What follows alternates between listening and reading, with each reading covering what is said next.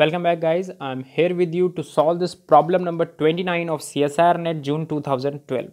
So this is a question from linear algebra. So firstly let us read it. The dimension of the vector spaces of all symmetric matrices of order n cross n with real entries with the given condition that a11 must be 0 and trace must be 0. So these are your given conditions. Okay. So before proceeding with it, what I will do, I will provide you a note. What this note actually suggests you that if let us suppose V over F, be a vector space and W be its subspace. Let us suppose, both are, I am considering this. I will write FD also here. I am considering this V to be finite dimensional, then only this will work. So let us V be a finite dimensional vector space and W be its subspace, then dimension of W is actually equal to dimension of V, minus number of linearly independent restrictions. So this is the formula to obtain what? To obtain dimension of a subspace. Now what is given to you? The dimension of the vector spaces of all symmetric matrices. So they are just what they are doing, that they are taking a space W, which consists of symmetric matrices, which consist of all those matrices which are symmetric, plus the first entry a11 must be 0 and trace must be 0. So a matrix which satisfy all these three conditions will lie inside W. Now what I will take my V? I will take my V to be MNR, which is basically the set of all n cross n matrices over the field R. I will write F over here. It can be C also. I will write F. So A n cross n matrices, all the n cross n matrices I will directly say. Now in all the n cross n matrices, you know that dimension of this space V is actually n square. Why this is n square? Because you will have a matrix, and each individual entry can take its value independently, it is not dependent on any other value. So how many free variables do you have in this case for this MNF? In this case, you have n square number of free variable. Therefore, the dimension is n square. So this is done, that y dimension of V is n square. Now, what is W? Firstly, see this. W consists of symmetric matrices. Now see, what are symmetric matrices? Symmetric matrices are actually those matrices which have the conditions that A transpose must be A.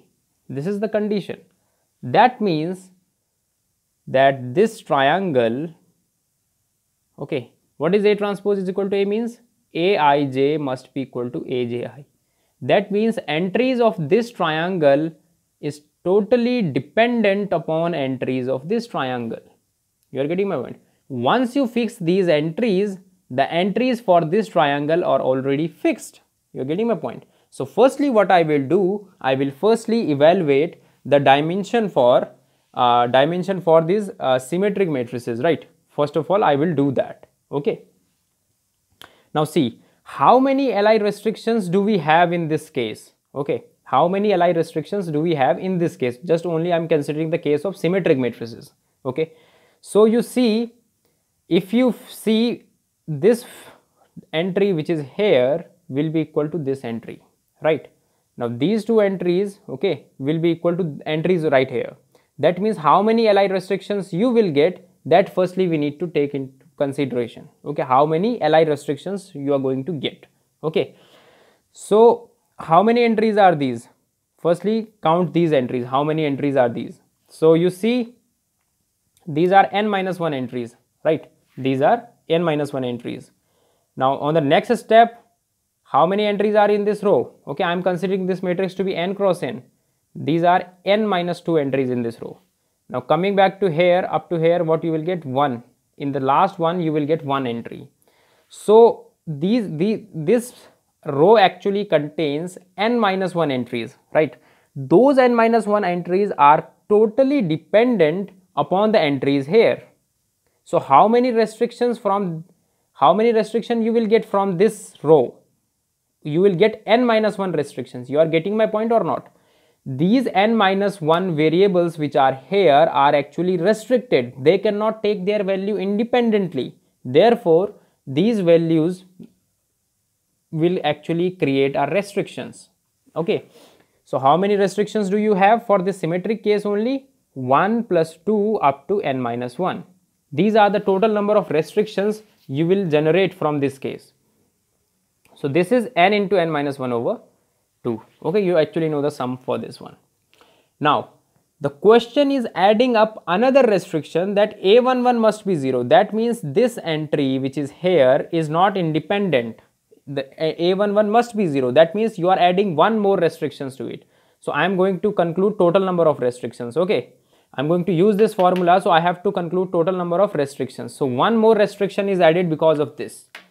Now, it also says that trace must be 0. So what is trace? What do you know about trace? Trace is actually the sum of the diagonal element. Okay. Now since a11 is 0, so I will remove this one. Now see, out of these entries, okay, diagonal contains actually n number of entries, right? Diagonal contain n number of entries. Now out of this, one entry is already gone. Therefore, it is containing n minus 1 number of entries, right? Out of those n minus 1 entries, all are not free, because you can actually express, let us suppose, a22 in terms of a33 up to minus ann. Just take on the right hand side. Just take all the entries except a22 on the right hand side. That means a22 is actually dependent upon these one. So the entry which is here, the value of this entry is actually decided by the entry which are right below it of it. You're getting my point?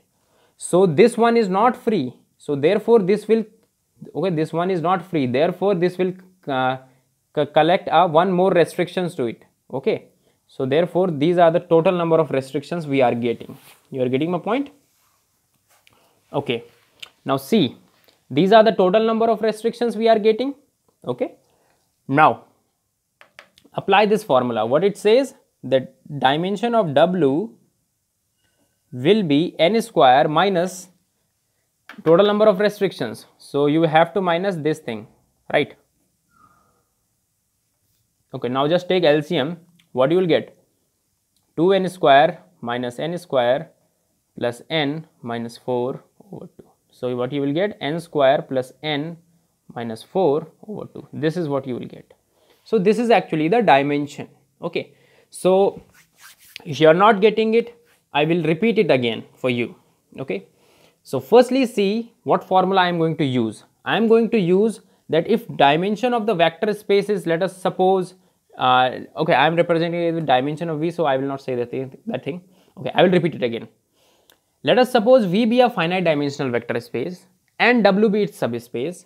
Now, from this equation, what you know, the dimension of the subspace can actually be represented in terms of dimension of vector space, but it has one condition, that you have to subtract dimension of V minus number of Li restrictions.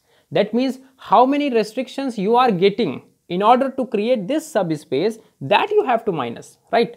So you have to create a subspace which contains the condition that matrix should be symmetric. It should be a11 should be 0 and trace must be 0. So these are the conditions that you need to evaluate, that how, firstly you have to see that how many Li restrictions these will contribute. Okay, I have to find total number of Li restrictions. So you need to see how much restrictions this is creating, how much restriction this is creating, how much restriction this is creating. This is what you need to see. Now, I already told you that for the symmetric matrices, this triangle will decide the entries of this triangle.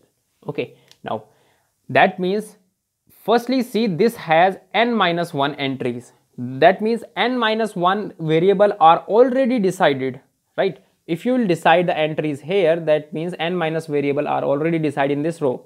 In this row, n minus 2 variable are already decided. After being decided, after you fix this one, you will fix this one.